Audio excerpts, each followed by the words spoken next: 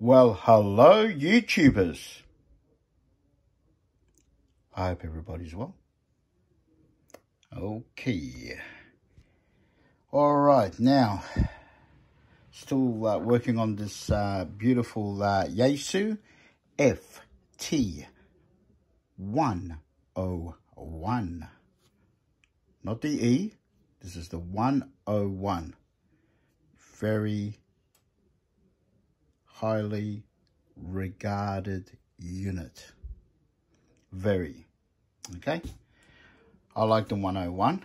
Look, the 101E is good too, but my favorite is the 101. All right. I've got one of these. And we're going to get it working, which it's still being worked on. Okay. Received the kit from Hobbyalf. Beautiful kit. I've done a lot of work on this unit. Okay. The filter caps have to be replaced. Now he asked me, Hobbyalf, he asked me, look, you know, for this kit, I'm going to send you the caps, right? 500 volts rating, as they are here. All right, but 150 UF. I said, no. I said, okay, let it go. Don't worry about the 150. Just send me the 100s. So he did. So that's the 100 UF at 500 volts. You can put 150 there. By all means, you can. They're more longer cap. All right, but these are short caps. Okay, and that's all there is to it. I just wanted to try these. That's it. Okay, he has supplied me the 150 before. Very happy. Fantastic. All right, but, you know, I just asked him for, you know, basically, you know, I like to keep things original. That doesn't mean you can't use the 150 UF, 150 UF at 500 volts. No, you can. It's not going to make any difference. But, because this transformer can take that. That's not a problem. This big boy can take it. All right? Not a problem. But I just wanted the 100. Okay, so cut to the chase on that one. Okay, so that's done. Replaced, it's got a short. Okay, make sure you replace them, these people. All right, make sure you replace them. All right, I replaced them. Let me have a look. Okay, all right, here you go. Replace them with this little beauty. Okay. All right, and yeah, replace the caps there. All right, there's a, oh, where is it? Where is that? That big boy, where is it? Where is it? And there it is. There's another one there. Axle caps. 2 axle caps here. All right.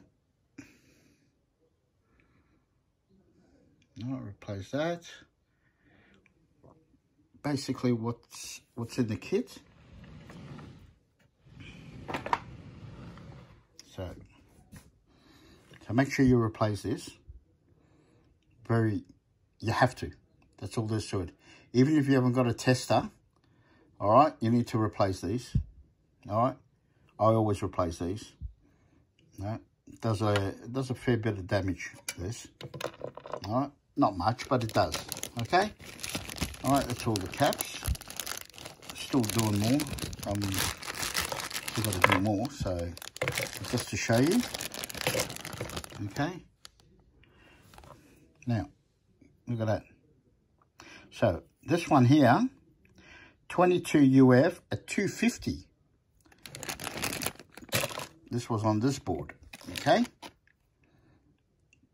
All right, okay, which is, I still have to check those diodes, but this is the actual caps that I replaced them with.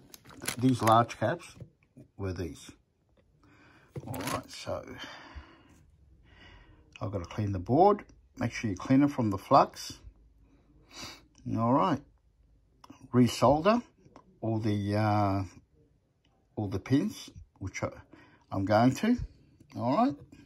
Inspect it for cracks, whatever. Need to BIOS this board. Sometimes you can get away with it, but I always want to BIOS it to factory specifications. That's why I like to keep the original, okay, components. All right, so this one red, this is all Panasonic. I think it is. I think it's Panasonic. Yeah, I think so. Actually, I'm not too sure what they used, but anyway, they look like Panasonics. Did a fair bit of these. I did probably about 20 of these units. I did the E's and the and just the plain without the E. Okay, 101. Yaesu 101. Okay, now.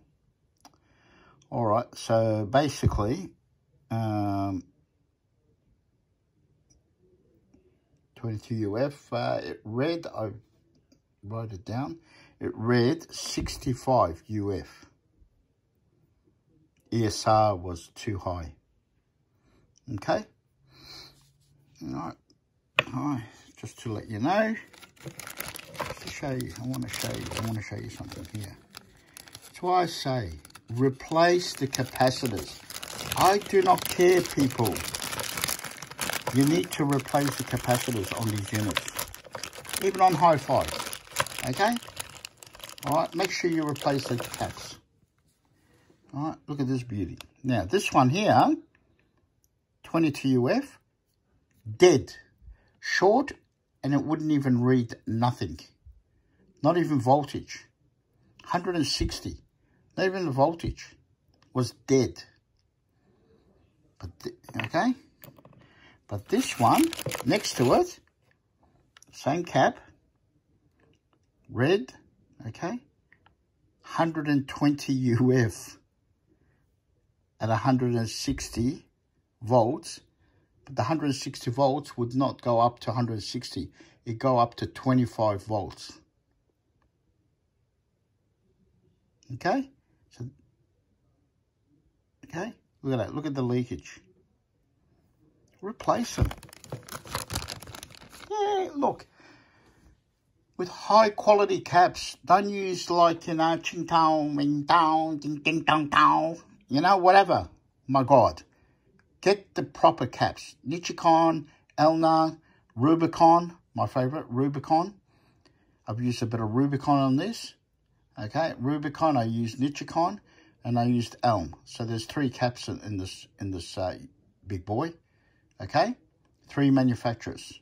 Okay, use made in Japan. And I was watching a video on YouTube. Very good guy. Again, this is a different guy, but very good guy. And I was watching his repair on an amp. Beautiful amp. Just high-end. Okay, it was a Yamaha. But, you know, he made a comment, which I didn't like. Oh, you know, he goes, oh, you know, Mauser and all that.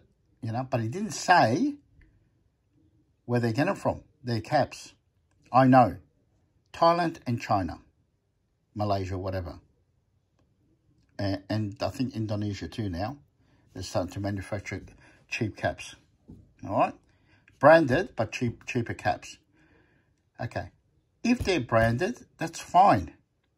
But the quality is not there. So that's why the manufacturers, like Rubicon, Nichicon and all that, all the Japanese manufacturers on caps go to these countries, but lower grade, not high grade, as the ones are made in Japan. Get that through your head, people, you know, because I get a lot of questions, emails sent to me about this. I'm just sick and tired of repeating myself. If you cannot get made in Japan, which they're hard to get, because you need contacts, okay? Like Hobbyalf, like myself. But Hobbyalf gets quantity. He buys by the millions, okay? He's probably got, you know, one, just give you an example, one UF at 50 volts, okay? which he supplied me with this, Nichicon, okay, he's probably got 1 million caps on that, okay? He buys quantity. I don't. I buy small, like 50 and all that. And Japan won't supply me if I buy small in some category. In some category, that's why I have to go to Hobbyalf to get my caps. Because he will. Like, if I need 10 UF at 50, or 10 UF at 16, whatever, or 100 UF at 50, he'll give me probably, he'll send me 10, or, you know, I have to order at least 5 or 10, okay? So, oh, excuse me. Yeah, so I have to order that, okay?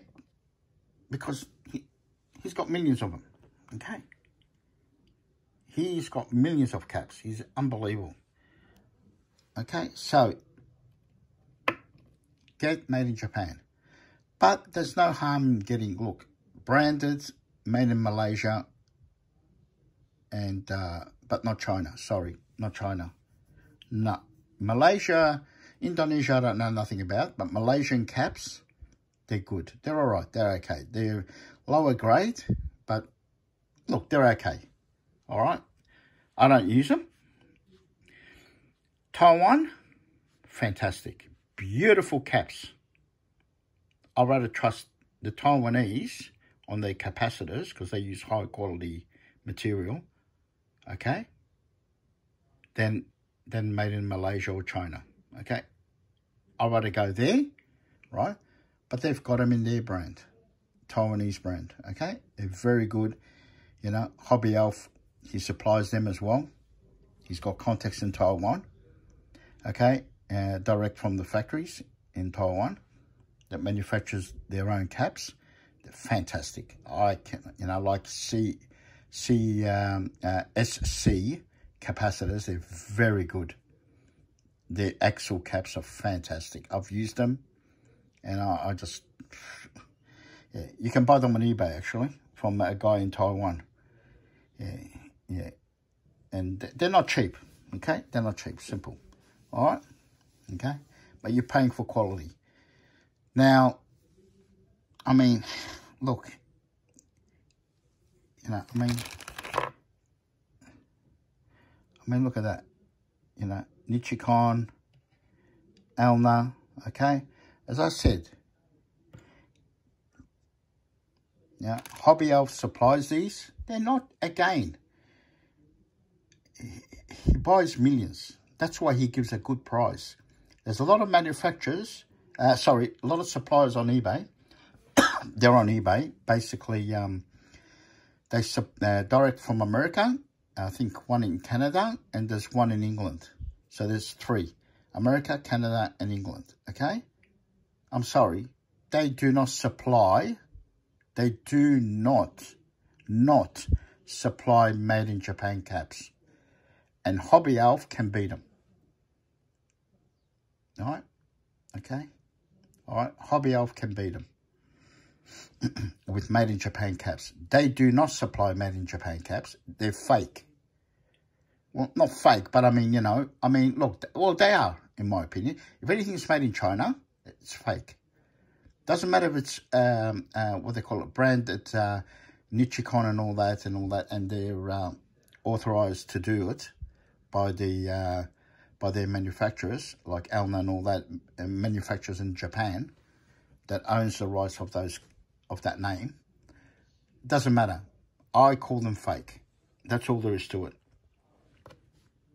So basically, yeah, all made in Japan. Now, he buys caps off us, Hobbyalf, so he's starting to put them on his website, because some of the larger caps, I'm not gonna, I'll show you, but not these. Some of the larger caps, like okay, 18,000 at 75, they're very hard to get. Very hard to get. And Japan, sometimes they'll produce them, sometimes they won't. If they produce them, he'll buy quantity, okay, Hobbyalf.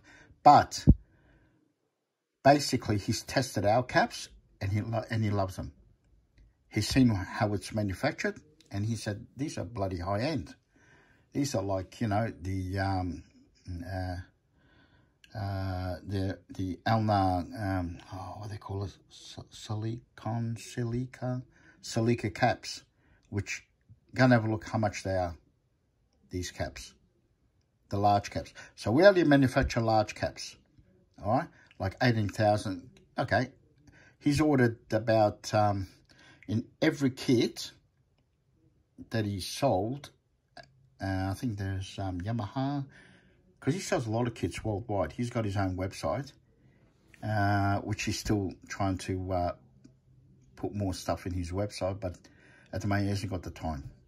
So the situation is that he does buy large caps, and he knows that we don't supply smaller caps. It's not our game. You know, we're not interested. Like, I'll give you an example, like something like this, okay?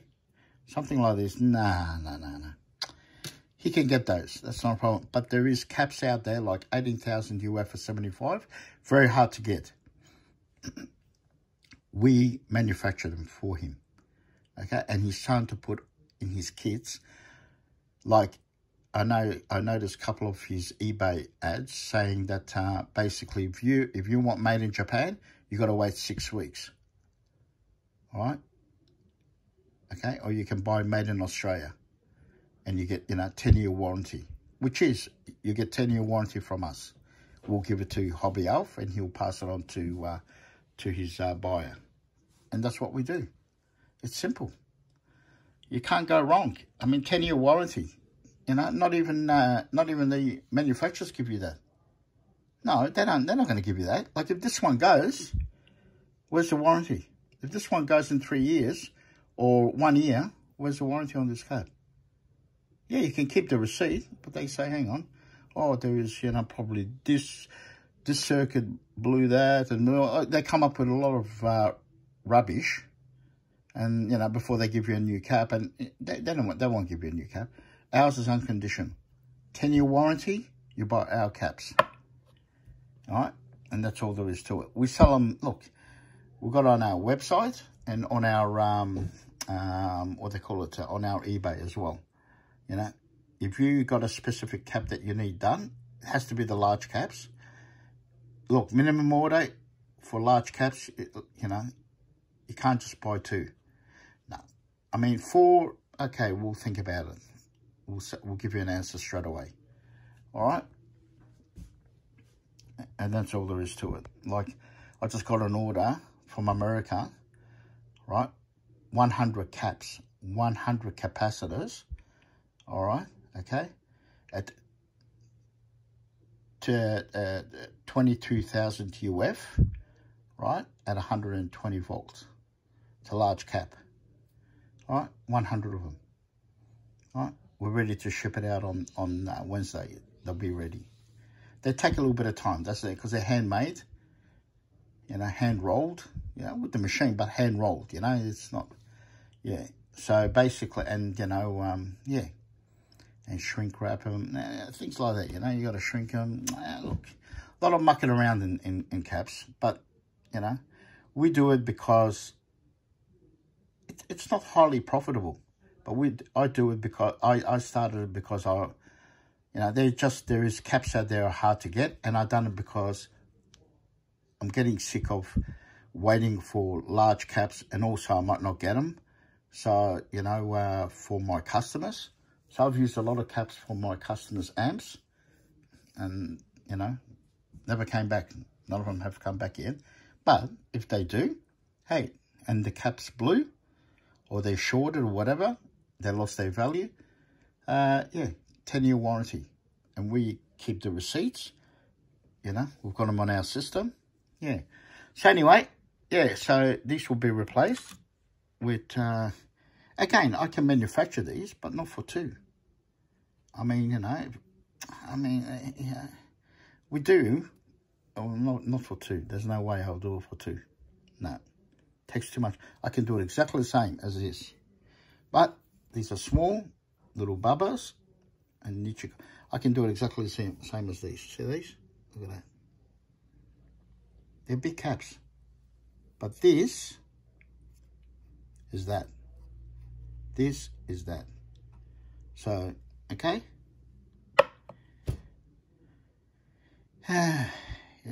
And that's it, basically. Yeah, hopefully it'll work. Once we finish, then I'll put another video on this big boy.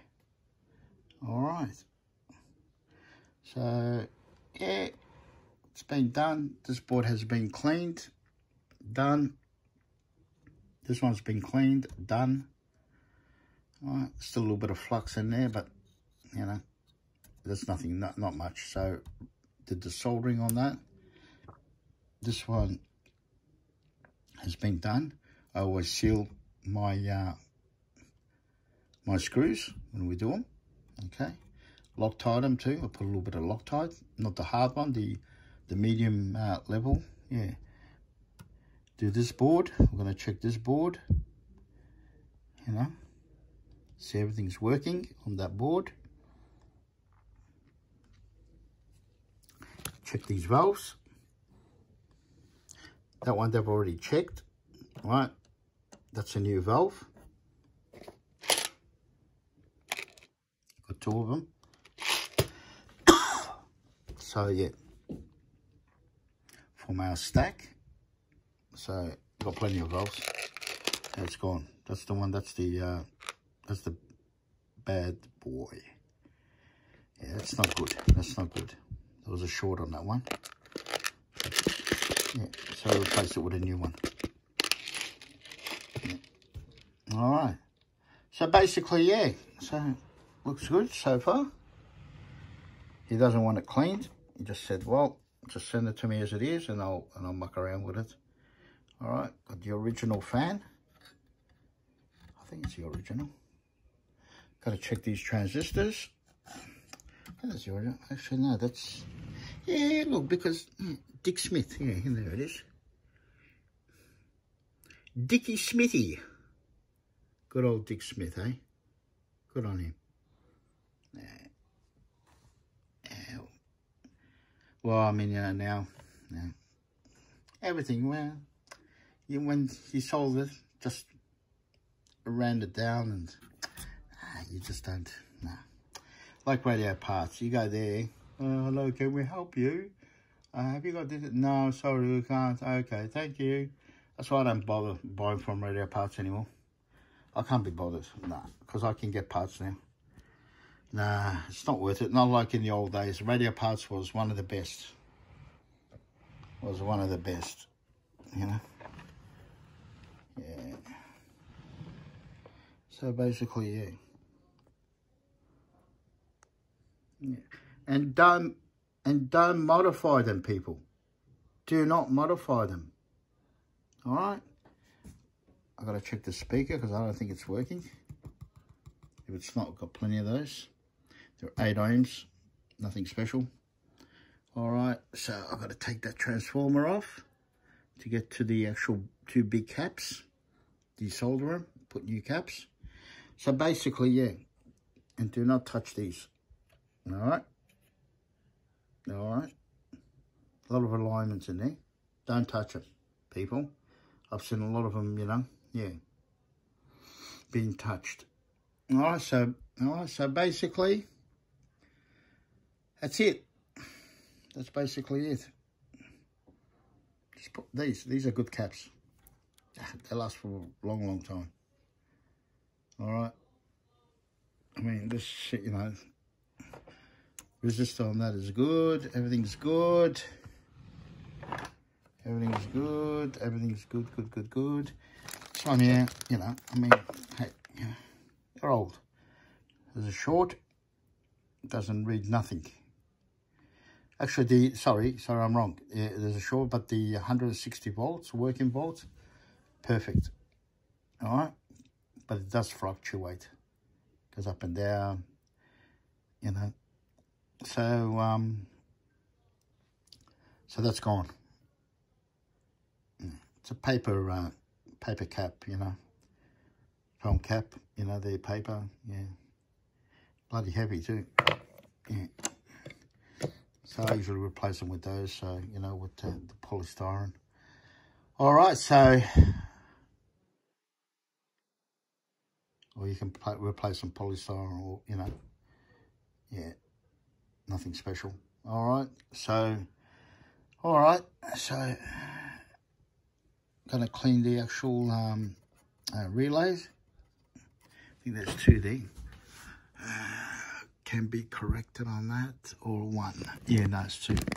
1 there, 1 there, 1 right there, and 1 there. Yep. All right, so we're gonna clean those out because usually they're dirty contacts. They've been there a long time. I mean, this is what is it? 68, isn't it? These units, 1968. All right. Can you imagine 1968? That's a long time. It's been used. This has been really used, this unit. Not in bad condition, but it nicks and knacks. So, but it nicks and knacks. It's all right. Hey, that's the love of it, eh? It's good that it was used. And yes, you need a license for these, people. All right. Any transceiver you need a license for. All right. All right, so must admit I haven't got a license. Yeah, my old man has a license. It's still running, but yeah, he doesn't use it anymore. So, but hopefully, I think you can take over. I'm not too sure about it. I have to find out. I'll find out from a couple of my mates that I know they've got ham radio license. I think you can pass it on, but you still got to do some bloody course or whatever. But anyway, no problems. I don't mind on my retirement. So, okay. So, been going too long this video. So, bye.